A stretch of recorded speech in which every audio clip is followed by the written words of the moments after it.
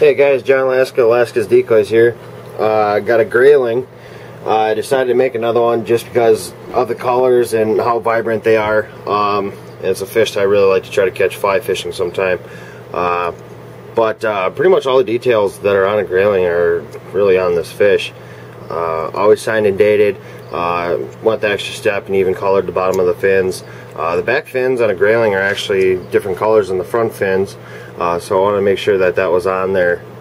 And the spots and the turquoise and the blues and the purple iridescence that I got on this guy with the top fin and even those back fins really will make this a centerpiece in any collection. It'll really stand out. Yeah, I even tipped the scales with light blue. You can kind of see that, but they are there. Nice ripple tail, nice glass eyes blended in.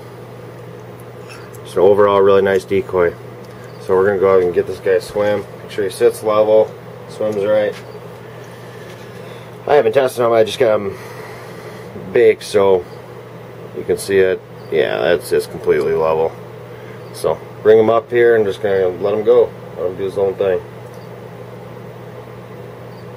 Yep, very nice swimming decoy.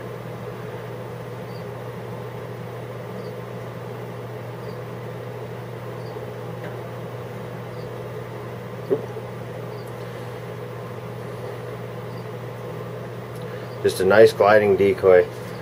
You can kind of see him pop up there a little bit, string catching a little bit, but overall, very, very nice decoy.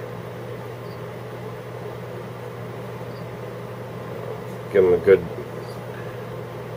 couple jigs here, and you can really see that he keeps his levelness to the bottom of the tank as well. There's no flaring or anything.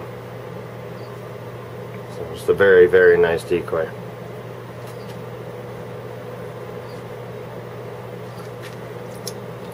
And that is the grayling.